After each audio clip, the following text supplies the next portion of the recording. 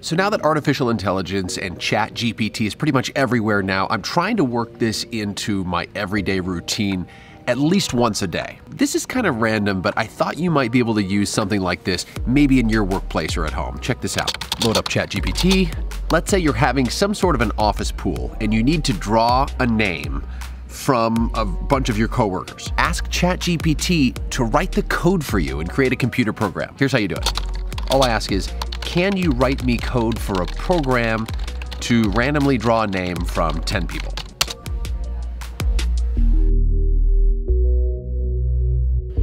It's just too easy.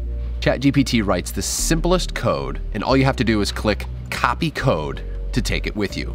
Okay, so what do you do when you get that code? One of the easiest programs to put in a simple code language like this is called Python. I'm not a coder, I'm learning this too. Just go to python.org, python.org, and it's free. After I got our IT specialist to help me put this on my work computer, just download it. Take the code that you copied from ChatGPT, paste it, and look at that. Alice was drawn as the winner in this case. If you want to tailor this code to your office, just go in and change the names. Open up a Microsoft Word, paste the code, and just change the names. Jake, Mimi, Rich, Shantae. Go back to Python, run it again.